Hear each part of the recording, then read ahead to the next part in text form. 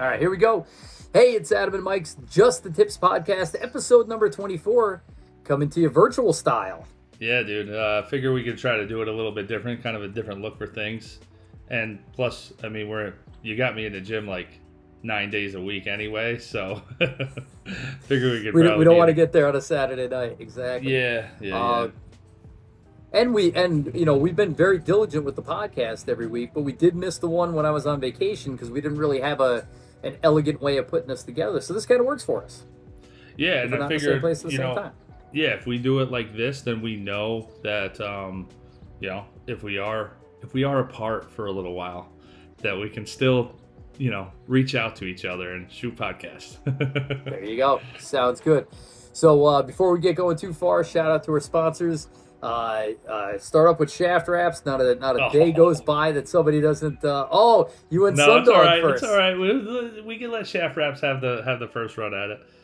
I was just thinking about Shaft Wraps because again, somebody stopped me on the course and like, what is that? Right now, our good friend and pro Trevor Alexander at Wiltwick, he just got a new shaft, like a bizarre one, right? Oh yeah, dude, that thing was pretty sweet looking, but that wasn't a wrap though. The shaft was freaking awesome. They call it like the Hulk, and Hulk. I think it was Hulk, and it is. Yeah, dude, that thing was freaking sweet. So we should probably reach out to Shaft Wraps and have them design one like that. Well, that's what I'm getting at is he's got this shaft that's unbelievable, made by Hazardous. It's a custom shaft. It's a pro shaft. It's green. It fades into purple. It's all iodized. What do you think a shaft like that goes for? I mean, to be honest, dude, I remember kind of as I was getting into being able to have the money to like buy new drivers or buy like newer stuff. And I remember like wanting to buy change a shaft and like buy a new shaft, and that was the more expensive part of a club. Yeah. So I would imagine those things being up around $300.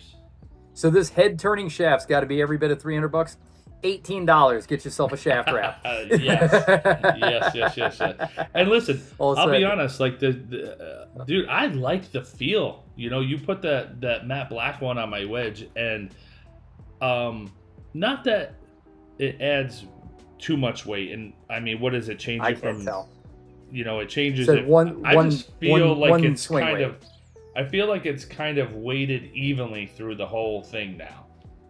Yeah. The other thing is I keep going into my bag. All my clubs look the same now. Those Ping I-530s look a lot like my Vokey wedges. And when you're looking in a hurry, I look down, I see the yellow one, I pick out the yellow one, I hit the 54 degree. So shout out to Shaft Wraps. Yep. Yeah, but you are. I think I'll probably do the same with my wedges. I'll probably put something obnoxious on the 58. Because you never hit it. But, I'll just bring it out just to kind of show it off, There you go. But, yeah. So, but shout out to Sundog. Sundog, my wife's, baby. My wife's 2 pair of Mother's Day sunglasses came. So, like I said, that was the right move. JTT 15 at checkout to get 15% off. And every day, not just Mother's Day. So, that's pretty cool. Yeah, and to be honest, man, so I've had these for a week now. I opened them last week on our podcast, and these are like the everything. And I wore them all day today at my daughter's softball tournament, and I mean, just crystal clear, dude. I'm telling you, these are like almost prescription, like even in my house right now. So pretty sweet. So JTT 15, guys, get yourself a pair. You won't be sorry. There you go. All right. And then, of course, Todd over at Ballhawker, ballhawker.com, Ballhawker USA, for all your repurposed, recycled golf ball needs. Again, $21 for Pro Vs, $24 for this year's Pro Vs. You can't beat it. I got Money Mike playing those tri-tracks like they're going out of style, right? So we played with him last night, and he played good, but he had a strategy around today, and executed most of the strategy, but lost too many balls out of tri-tracks. Had to go to TaylorMade's. Didn't have the tracks on there. I should have gave you that thing where you can make your own. So that's what we're going to get into today. That's what today's podcast is going to be about. Is yesterday we played with Money Mike, and he's very analytical. I mean, he's a numbers guy. That's what he does for a living. Yeah. So now when we played with him in Florida, he was picking your brain, and I mean, he loved just the information the more information you can get about golf, the better, obviously. Some people, like myself, tend to overanalyze it and not be able to put those numbers into their places to help my game, but it definitely helps me understand things a little bit better and pretty much know what I'm doing wrong. But so I think one of the big things is like, you think the quintessential and is our contemporary is Bryson DeChambeau is the most analytical golfer in history, right? But there was I think he's the most outspoken about it. He's not shy to tell you what's going on in his head. These other guys, I think, are probably the same way. They just don't verbalize it as much, But even going back to one of Tiger's swing coaches when he went away from Butch Harmon, and he went to I forget what the guy's name, but they got into swing speed and carry and attack angle. That was the first time. But from that kind of analytics all the way to Chi Rodriguez or Lee Trevino, who were all field golfers. There's a lot of different ways to play this game, and you can get paralysis by analysis. There's no doubt about that. That's definitely me. I mean, I found myself now more recently standing over that ball, just what feels like 45 seconds, which is probably only 10. I'm hoping it's only 10. But standing there, doing nothing for a good blank amount of time that I need to wait. I need to click, click, click, click, click, and then go. But listen, so we got talking yesterday, and we were on 13, and you had a really good shot in there. What'd you have, 100 yards, 109 or something like that, 91? Yeah, so the folks from the United Kingdom, from Thailand, from Puerto Rico that follow us, 13, 91 yards. Yeah, no, I was thinking more. It's a relatively short par 4. It's a good drive over a hill, but if you hit the backside of the hill, it's going to run down to 100 or inside of 100. Big drivers, hit it down inside of 50. But the way this hole protects itself is the green. The green kind of sets up like a dartboard. It tilts right into you, and it's pretty extreme. And half the green is covered by a very large, intimidating bunker. So you end up with a shot that's, on the average, other half 100 yards. Is kind of like a slippery, scary putt. So it's a well-designed hole. Yeah, it protects itself, being a short par 4, by the green, right? So don't mind that 30-mile-an-hour wind in your face at all times. Because it comes straight down this valley. So it's a really cool hole. So, yesterday, I hit a good drive. I was down, for lack of, I can't remember exactly what it was. Call it 100 yards. Doesn't matter, right? But you got your favorite club in your hand, right? So, pin is right center. Everything slopes left to right and back to front, the opposite of a Rodin. And it's a Dan row. You said you hit the ball great. You hit a great shot. You were pin high. You were actually a little right of the pin. Maybe 8 feet. But if you miss the green right, it drops off, and it's very thick rough, and it's very tough up and down. Because it's if you miss that shot left, you're center of the green, left side of the green, whatever, 2-putt. I mean, not an easy 2-putt, but you're on the green putting, Right. So my strategy, I was right side of the fairway, and I said, my thought process was to take the sand trap out of the way by hitting it to the center, maybe just slightly left center of the green, even though it would have left me, a 20-foot putt. I thinned it, I pushed it, and I got away with it, and I ended up 6 or 8 feet away, right of the pin. It didn't roll off the green, but I felt like I got very lucky where that was, but I got lucky because of my dispersion thought process. All right, so that's what we're going to get into, because we were playing with Money Mike, and he had a shot going in. He had maybe like a little less than you on his second shot out of the rough, and he's very analytical, and he wanted to talk his shots out to us to like maybe confirm that that's, you know, good job or whatever it is. You know, sometimes it's nice to say it out loud and have somebody listen to you. But then he hit it in the bunker. And his play was he wanted to get it up and to the left of the bunker. I know what he was doing because we play on the same level. I know that he just wanted to get it like up there anywhere. And it came out of the rough too fluffy and, you know, whatever.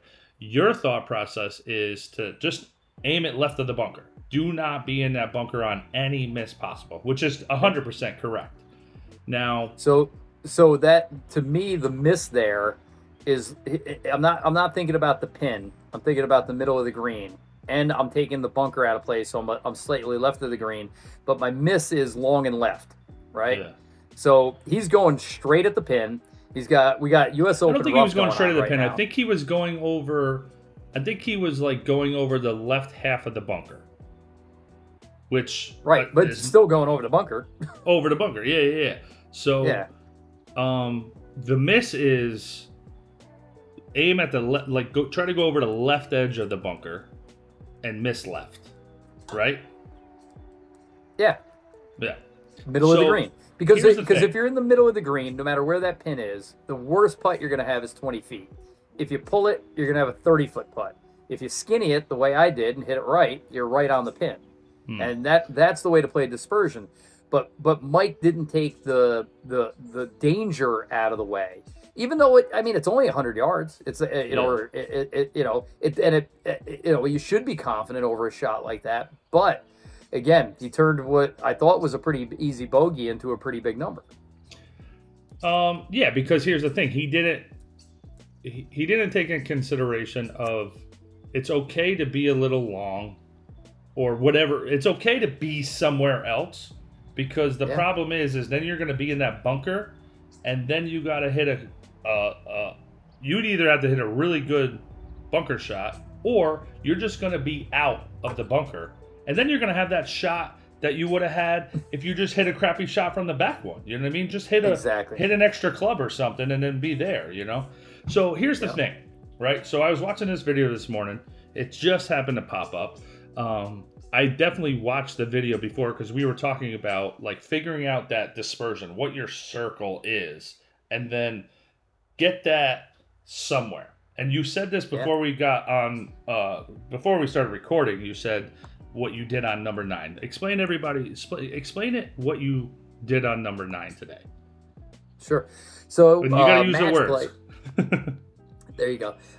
Match play, playing a really long hitter. I mean, he's out driving us all day with a 4 hybrid, and he's 40 yards in front of us with a 4 hybrid. On a lot of holes, if he hits driver, he'll be 100 yards ahead of me. I mean, he literally hits the ball 350 yards. It's ridiculous. Check out Joey Redmond's that bomb. The bomb video. I'll try to throw it up. I'll throw it up in the thing up here. Yeah, 500. You'll see 510 yard par 5. Joey to 126 yards. Driver sandwich into a par 5. So this is an incredibly long driver. But he's got me and my partner down. Him and his partner have us down 1 going in the 9. So we press the 9th hole. You guys know the 9th at Wiltwick. Water right, water in front of the green. You got to hit a good drive if you're going to get on the green. OB left. I don't hit a good drive. I pull it left, which has me about 193 yards to the pin, 185 carry over water. Right? So when we talked off camera, you used the word cover. You said 185 cover. Right? All right, now you can finish your sentence. I was just in the simulator, and I know my regular hybrid swing is going to be like 175 to in the air, 185 rollout. I had a little wind. I had a little bit of a flyer lie, and I know I also know if I swing if I swing 90% instead of my normal 80%, I can get this ball there. And that's exactly what I did. So, but instead of aiming at the pin, which would have had to fly the water, all of it. Which is more of a cover. Yeah. So I aimed to the left side, knowing that if I hit the green, I'm going to leave myself a 30-foot putt, but I'm going to be on the green. But if I leave it short, I'm only chipping. I'm not in the pond, right? Mm-hmm. So even though I'm in match play and I'm going first, I smoked it onto the green. I did exactly what I needed to do. Just pin high, probably hit it about 195 where it ended up. But I had a 35-foot downhill slippery putt. But it put a lot of pressure on Joey. It really did. Well, there's that too. So you got match play. So now he knows you're on and two with a press. Now it gives him pressure on him to be like, all right, now I got to hit this on. You know. Plus he's right side. He can't bail out. He's got to carry. So What's he do? What do you think he did? Hit it in the water? No, hit it long. Go long. Yeah, long. Hit it long that's a smart play on his part. But then couldn't get up and down, right? But at least he gave, it's a smart play. So when we played in that Ryder Cup last year, I was stroking on 9 and I was up 1. Now, water right in my head, the guy I was playing against goes first, and he hit a pretty good drive. So I bunted a hybrid out there. Then I went next because he was out ahead of me. I bunted another hybrid up there, and I stroked on that hole. So now that put the pressure on him that he was like, all right, I was sitting at the 75-yard marker. He's like technically in 1. He's like, now I can go for it. So I put the pressure on him, and then I just bunted a pitching wedge onto the green, and he was like, all right, you're home, man. But you used the very key words there, cover and rollout, which I watched this video this morning, and those are like the big numbers that the pros use. Instead of 185 to the pin, their caddies, you see them at the books, they know the yard to the pin. Like they don't, dude, the pin sheets for the pros are literally, all right, this is 8 steps on from the front edge, 6 steps to the left of that pond. Like they're exact. They don't care about that. They care about what is it to cover and what is my rollout if I go off the back. Like they're very important numbers. So like you were saying, you got into the simulator and you had this circle. Now for righties, the circle is it's an oval. It's kind of turned a little bit, I don't know about like on camera right now. I don't know which way this is facing, but but it's like a 45-degree angle. Yeah, so if you pull the ball or draw the ball a little bit, it's going to be a little bit longer, and if you fade the ball, it's going to be a little bit shorter. So the top left of the circle is elongated this way, and the bottom right's elongated that way. That's why hole number 12 at Augusta is very tough for righties. So you take that circle, it's designed that way on purpose, by the way. I never thought about that. That's why lefties it's great for.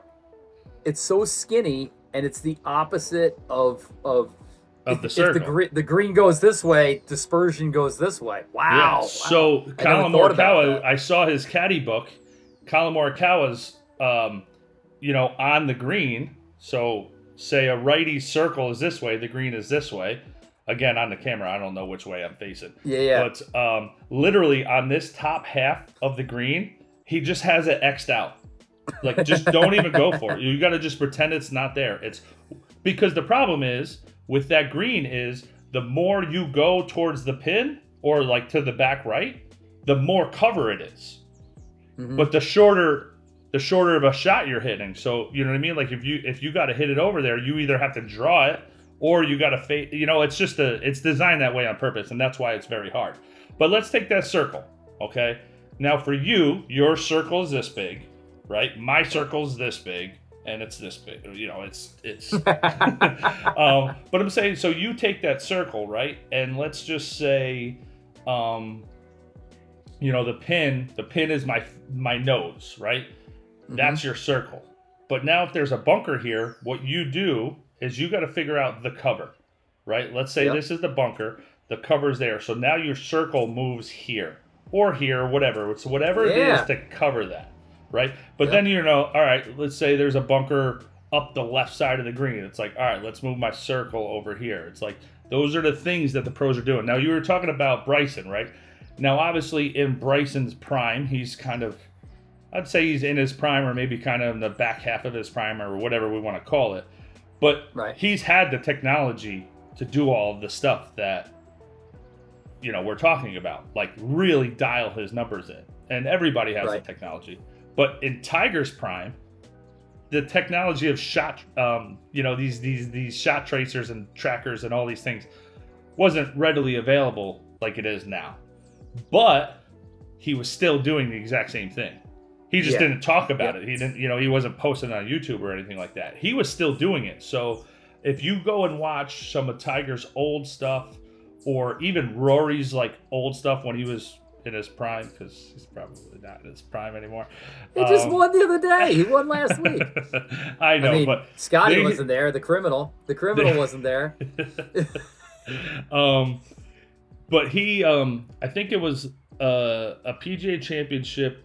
Where did he win? I think he won in Valhalla. Don't quote me on this. 2011. Let's see. PGA Championship was 2013 in Kiowa, so I think he won in 11, and then somebody else won, and then he won again. And if you go back and watch, Rory didn't go at any pins that day. That whole tournament, he didn't really go at pins. He played a very conservative, figure that circle out, and let's just do it. And then sooner or later, listen, like you've said, bogeys are going to happen and birdies are going to happen, but tap-in pars are pretty nice. You know what I mean? So if you go and watch like any good player, that's what they're doing. So same thing with Scheffler, though, and they said that's why his game sets up so well for Augusta, is his dispersion, his oval is very small, and those greens are very small. So you and I were talking about the other day. I had a really good round going on in league the other night, and I had 8 consecutive pars in league. The nice casual league that Adam's taking so serious. we're leading. By the way, Joey told me, he goes, I didn't know league started, and he's last year's defending champ. He goes, I'll start playing now. Did you tell him? You're like, it doesn't start for like another month. Oh, by the way, the season-long match play registration due by May 20th. That's like tomorrow. Oh, shoot. It's Monday. Yeah. I thought we just automatically get signed up for that. You would think.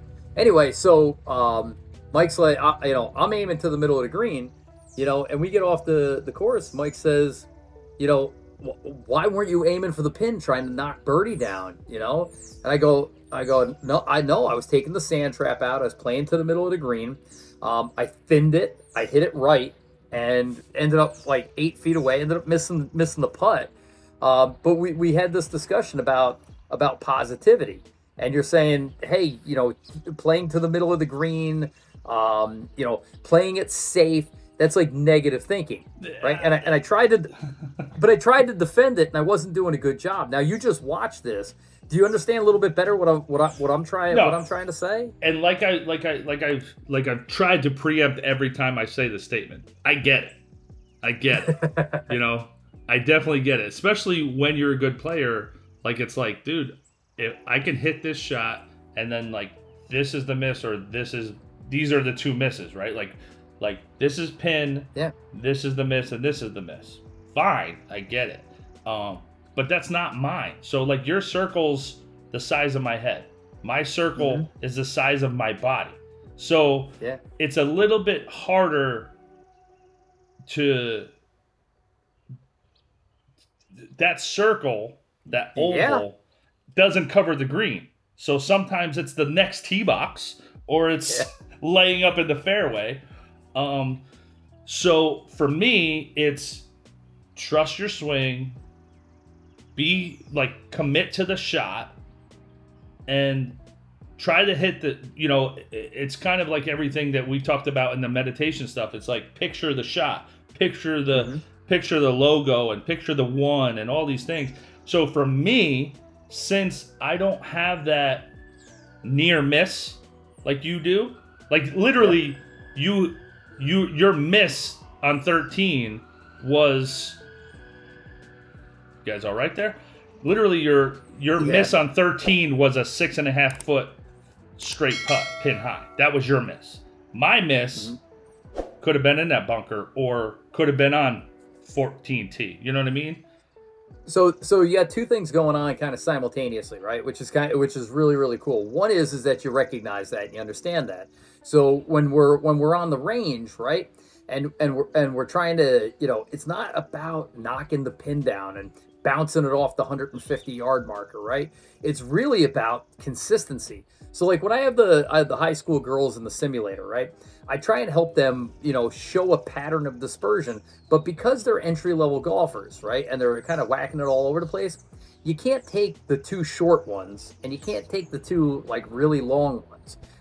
So if they hit, or the two hit perfectly straight ones. So like I said, so you have to take out the anomalies, and go, okay, if I take out the really bad ones and the really, really good ones, what's my average? What am I averaging this club to?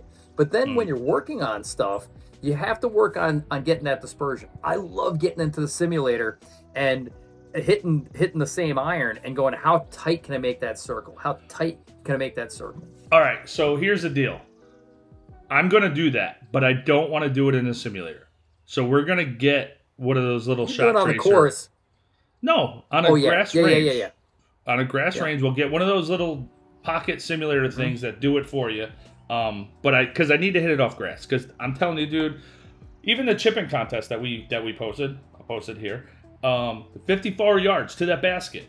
I mean, near misses for me. I had 2 of those on the front 9 yesterday, and chickened out on both of them because it was off of grass, not a freaking mat. So I need to hit off grass. Fine, and you're right. If you have the and again, I guess you can do it wherever. I just like the exactitude of seeing those shots. Now where we should do it is Northway, because Northway you can hit out of the garage bays. No, right. I mean, it's still on the turf. Yeah. Right. Okay. Right. Yeah. So we can do it at Ascot. We can do it in my backyard. But it's they have taken that G quad. They do take that out to the range. We could ask them to bring that outside. And then you just have it hooked up to an iPad, and it's fine. We're doing it. We're doing it. All right. We're gonna. Sounds good. Pretty soon we're adding a new sponsor to the beginning. Is Foresight. They're Foresight. Yeah, or TrackMan. Come on, TrackMan. Just send one. Just 22 grand. Just Dude, say, there's just a send couple. No, there's a couple like little like pocket ones that you can have the app set up on your phone, and then you put down the little like radar thing. It's literally the size of this chapstick. Quick question for you: if you could only have one sponsor, right, and it was going to be Monster. like the Monster. Don't even finish the ultimate Monster. No. They're not one of the options. You got two. You got 2 options. You could your sponsor would either send you a quad simulator, a TrackMan, a Foresight, whatever one that you decided, or you could get a free fin scooter. Which one would you take? Ooh. Ooh. I know this. I know the simulators are a lot more expensive than the fin scooters, but if somebody was just to give me something, I'd have a real. See, the thing with the fin scooter, here's the thing with the fin scooter. And this is what I was thinking about the other day, because I really, really, really want one. I love those things. I was thinking about how do we get it around?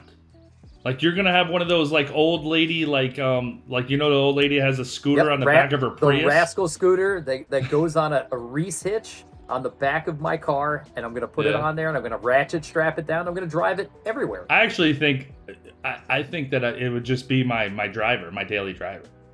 Like, drive it to work. You're like around uptown. I would keep it with me all the time, but like when I went to the mall, I drive it right through the middle of the mall. Yeah, heck yeah, dude. Yeah, like and I just have like a handicap sticker. Like, it's okay, I'm handicapped. If we were like on the if we were like on the rail trail and like taking like everybody else is walking, I'm just zipping by. Everyone else is there for exercise, and you're just like drinking beers and driving a fin scooter. we go to the street festival. Everybody's got to walk the county fair. I never get off the fin scooter, out of my car on the fin scooter, and just that's. Can you get a DUI on a fin scooter? You think? I could try. Could try really hard. I think if it doesn't go above 15 miles an hour, you can't get a DUI. That's a rule I'm making. I was talking to somebody the other day, and they're moving into an over 55 retirement community, and everybody in their garage has a golf cart, right? And it's for driving, like to the clubhouse, to the pool, and you're in this private community. And he said you can get a DWI with these things.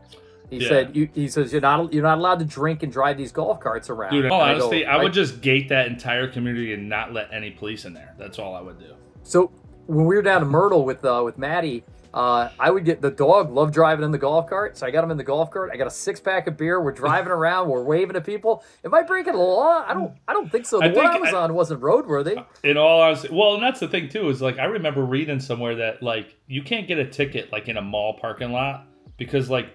What's the street name that they're going to give you? You know what I mean? I don't know. So yeah, but everybody's seen that guy who got the DWI on the John Deere tractor, on his lawnmower. He got a Dewey, so he lost his license, so he drove his tractor to the liquor store, got liquored up, and got another Dewey on the lawn tractor. So yeah, I would just gate that community off and just say no police at all. Just like this is a drinking of highly intoxicated community. I'll tell you what my dad said. He always said for every beer you had, just take 10 miles an hour off of how fast you drive. After 6 beers, you can't go anywhere. I said, but after 5, you're only doing 5 miles an hour. I said, that's why I drive 100 miles an hour. So I could have 9 beers. What were we talking about? Dispersion? Yeah, dispersion. But no, so the dispersion of my golf shots is about the dispersion of this conversation. But no, so I do want to do a part 2 of this, to be honest, because I want to figure out what my numbers are. And, at Northway, they did them, but I was also trying different clubs and things like that. I want to figure those numbers out because you use those 2 keywords as cover and then also the rollout. So they know, all right, if I hit my 7-iron, like for me, my 7-iron, we'll just say off the top of my head, is like a 147 carry. 147 carry. So it's going to cover that bunker and then it's going to roll out to 155 or whatever, whatever it is. So it won't roll off the back, but it will cover the bunker or whatever. So I need to figure those numbers out. And then, like you said, go play around without the pins in. I wish they would have a tournament where they go, today, guys. This is what we do is we just play behind somebody and then just tell them and just not to put the pins back in. Yeah. Yeah. And I'm telling you. And then we make a video about how much they're assholes. Oh, these assholes not putting the pins back in. No, I forget what I was watching or what video, and they were talking. Oh, no, they were talking about D1 college players and about how the coach makes them practice without the pins on the green. He goes out, collects all the pins, they play the round, and they're aiming at the middle of the green. Unless you can see the cup, right? And you got to be that close. So now I'm chipping, or now I got a real shot. But he said their score is reduced so dramatically just playing to the middle of the green. So that'll be my homework between now and next week is to figure out my dispersion. Your homework is to figure out when they started putting flags on greens and why. You know what I mean? Like I bet, like it probably started. You don't think that was from day one? I don't know. Maybe they were like, "Hey, let's mess with them even more and start putting a flag here. We'll stick it over here behind this bunker." Well, originally it was just some Scottish guys with a crooked stick, a rock, and a gopher hole. And a thing of scotch, right? That's why there's 18 holes, because there's 18 shots in a bottle of scotch. Did you know that? I love it. I love it. I think it's something. I do. You and I are overdue for a emergency 9, as it's been called, a round of golf that you play as hard as you possibly can, and it's emotionally, mentally draining. You're making every 2-foot putt, and then you go to the bar, and then you grab a 6-pack, and you go back out on the course, and you just remember how much fun this game is, just to swing as hard as you can and not care where the ball goes. So, question for you. Sponsored by Ping or FootJoy or a whiskey company or a bourbon company? Oof. Oof. All right. Stay tuned for the answer on that one. I'll let you you have a week to decide on that one and why. Initial thought, bourbon company, but I have to do a little bit more thinking about that. Yeah. We're going to come back with bourbon sponsors, FootJoy, Finn Scooters, and Monster. Oh, come on. Let's go. All right. So that's our homework, man. We got to figure out those numbers. I mean, you got yours. So, I got to get mine. Yep. So again, I think that's it, man. You know, and then here's the other thing, and I just want to touch on this briefly, is that once you start seeing dispersions in cover, you realize that there's multiple ways to hit the same club. Like right now, you're saying your swing coach, what he's got you working on, you got one move. Yeah. One move only is to try and hit the ball correctly. But once you get comfortable with that, and I'm still working through like the nuance of new clubs, but once you get that, you should be able to hit a flighted shot, a high shot, a draw, a fade, and each one of those clubs is gonna have a different cover and a different rollout. Well, right? Yeah, that's and another thing. And having control over all of those, you know. Yeah. And I don't have like I only have one shot right now. I don't even have like a smooth 7, right? I have like a 7. A 7 that I'm trying to hit correctly is what I have. So, you know, we'll get there. We'll get there. Yep. Listen, right, man, it's been a good dude. Yeah, dude. If I wasn't near, I mean, I don't know if I'll have road nose, but maybe I'll get outside on the next one too. So, all right, brother. Just the tips.